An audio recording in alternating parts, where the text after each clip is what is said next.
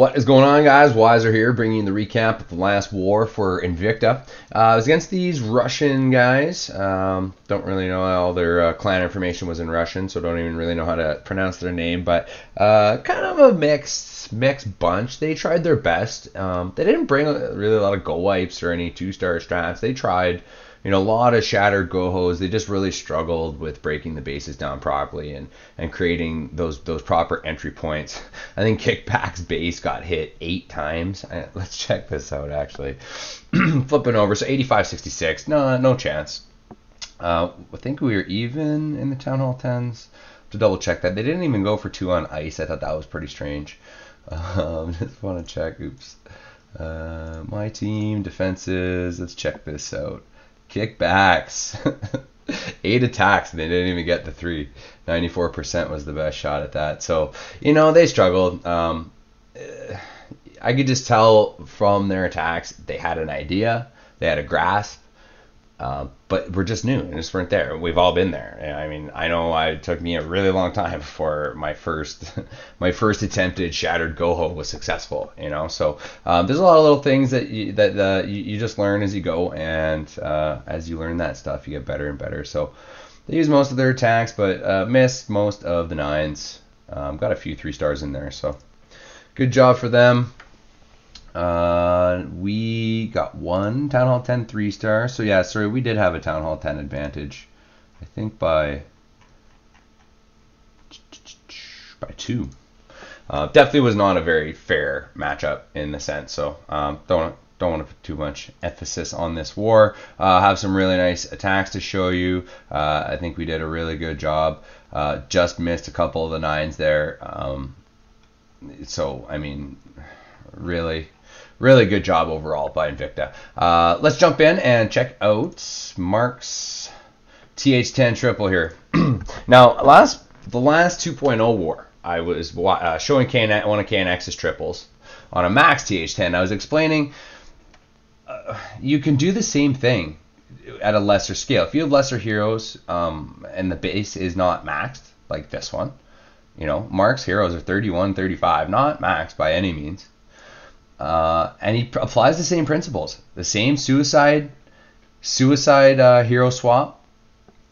Gets the queen, pulls the CC troops, gets an air defense, and he sends in 4 lava hounds, bunch of balloons. He's gonna have a horseshoe of hastes going around here, just kind of pushing everything up into this core. As soon as the balloons get in range of this Inferno Tower, he's gonna drop a freeze, and then a rage, and then another freeze for the back end Inferno Tower. Just like I was explaining in the KNX triples against these max TH10s, right? It's the principles apply. You just have to judge, how strong are your heroes and how strong is this base to judge whether it's a possibility that you can 3-star. But you'd be more surprised. More often than not, it can happen. Now, if you're in a clan war, I would definitely suggest you make sure the base gets 2-starred before you're going for 3-star attempts, because strats like these, if they go bad, generally you're not going to get 2 stars. You might not even get 1 star. So these guys go for these triples in wars where we just designate them to practice it, or in an arranged war, they definitely would never go for a triple unless all the 9s were cleared and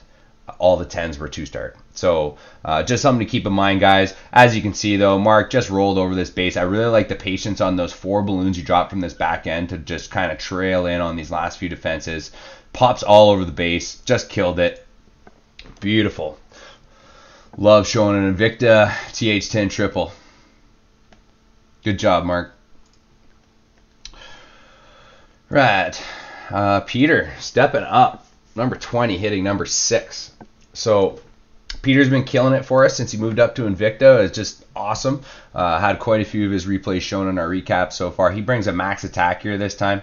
A stoned max attack. So he's only got 1 lava hound. He's going to open up this whole section with the earthquakes, and that opens up these 2 air defense right away. The CC troops. This queen's going to hop over that wall when they get close, like no questions asked about that. So open up the queen as well. Plus, if his queen is standing here, both those air defense are easily gettable. And I know he just wants at least 3.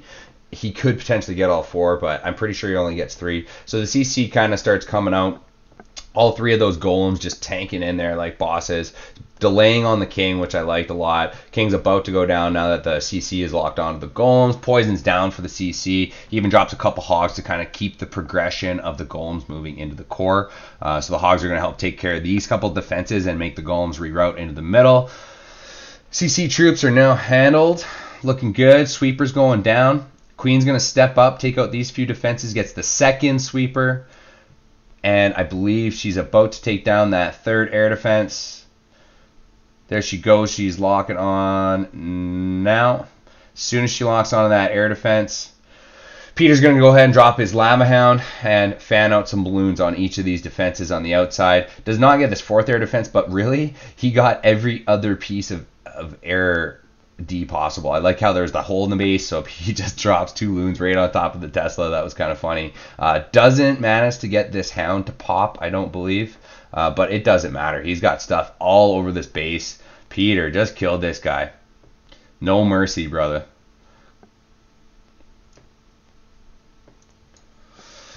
Just a few more trash buildings here on cleanup, and that's your 3-star. Good job, Peter. All right, let's check out number 11, King Brett. Like the attacks he's been bringing, he brings a max attack, but with just a shattered and 3 Lava Hounds. So you can kind of change that number up, guys. The key to the max attack is using your spells on your entire kill squad to give them that push to get everything they can. We'll just say the maximum value of stuff, because you're using all the spells to keep that king alive, keep those golems up as long as possible, keep your king's barbs up when he rages, things like that, right? You're going to drop the heal that goes down, boom, just keeping that stuff alive. Poison goes down for the CC troops, rage goes down. Just missed his queen on the rage. I had made a mention of that on one of my last recaps. It is so important. There she goes. She steps into it now to help finish off those CC troops. So just in time. But it's really imperative, guys. You get that queen in the rage. You lose a ton of DPS if she is not standing in it.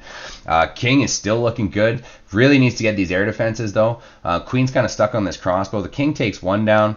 He's got 2 air defenses left and 3 Lava Hounds, though. So he's golden. He sends one in right away. Couple balloons, another Lava Hound going in, just kind of staggering things nice and slow. He kind of wants the progression of his balloons to go clockwise up and around the 9 o'clock position here. His last Lava Hound goes on that last air D, still just two balloons or 1 balloon per each defense. Everything's looking pretty good at this point. He's just got to get everything over to this last remaining air defense. That Tesla's about to go down. That is huge as well. 1 drop from that, boom, down it goes, arch tower down, air defense down. It is basically clean up, just a cannon, couple whiz towers on the back end here. Don't think he ends up getting this hound to burst, which is unfortunate.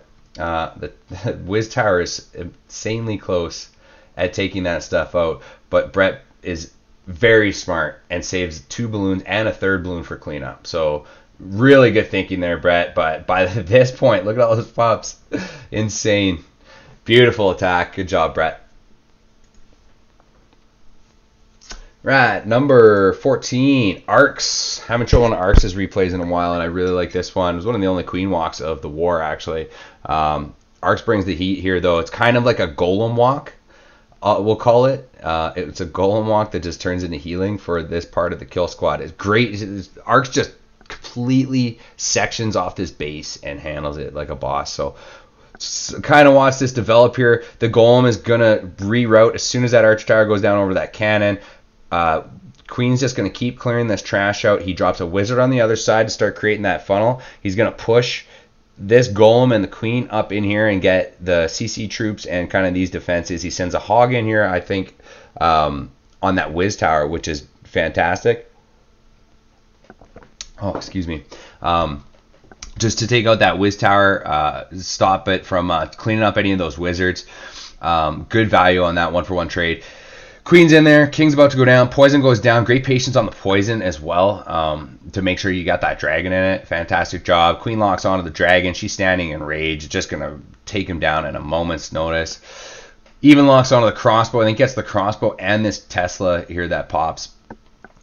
Boom, crossbow goes down, Tesla goes down, cannon's about to go down. Oh, the bombs take out the wizards. But if you noticed on this other side, he's now dropped a jump, his king, and a healer for his king. So king goes in, takes out the queen, even drops a few hogs out on this side to start taking defenses down. Everything, like how much is going on at once in this attack? Like there's a bunch of hogs at the top. He's got cleanup wizards at the top. The heal went down early for the hogs, which is great. There's 2 wizards towers, a mortar, and a crossbow that is about to die. Like, just absolutely wrecked this base. Fantastic job, Arcs. Had hogs in the, was that 2 cleanup hogs you saved too? Just unreal. Just destroyed that base. Nice job. Okay, we'll fit one more in here. Drop down to 22. I had, no, that's Arcs again. Where was it? Oh yes, Chad. So Chad brings another max attack here. Gets pretty good value from the earthquake there. Really, if you can open 2 air defenses a sweeper, make sure you're going in where the CC troops are and get the queen. That's really good value. Plus that crossbow's in there. So you really, and it's super close. So he only needs to bring a shattered entry, handful of wizards going down there to create that funnel. Sends in the 1 test wall breaker. It is good. It's going to send in 2 more. Takes care of that, no problem. Wall gets opened up. Golems are going to route in. Great patience on the king.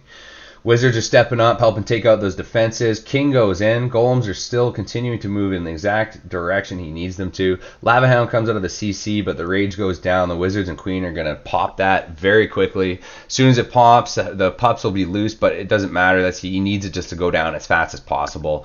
The Hound is really just a time killer for your kill squad. So when you're bringing a max attack, everything's standing under a rage. Like, I love what the queen just did. Like, she ran over to get a pup that was over here, and then the pup flew back over the wall. So she hit the wall once, and then just like, okay, I guess I'll attack this. Anyhow, but the defensive queen is down. Both those air defenses are down. Things are looking great at this point. There is a couple pups still alive, but no big deal. I think they're going to path over that queen in a moment anyways, and she takes care of them. The hounds are in. He does miss one of those bombs with the hound, but no big deal. 3 balloons per each defense on the outside here. Just looking fantastic at this point. 1 hound on each air defense, tanking everything. Like there's nothing really touching these balloons at all, and they're just moving in bit by bit, taking out every single defense in these bottom chambers. Really, at this point, there's only a handful of defenses. There's about 8 balloons on top of that last remaining air defense. This last Tesla's about to go down. Chad just destroyed this base. Good job, man. Pups everywhere. Ton of balloons left. Barely anything touched your balloons. What I really liked about this attack. Alright, like I said, not the greatest bases, not the most exciting war, but some nice attacks, nice chance to get some fundamentals solidified for yourself. Invicta has an arranged war coming up.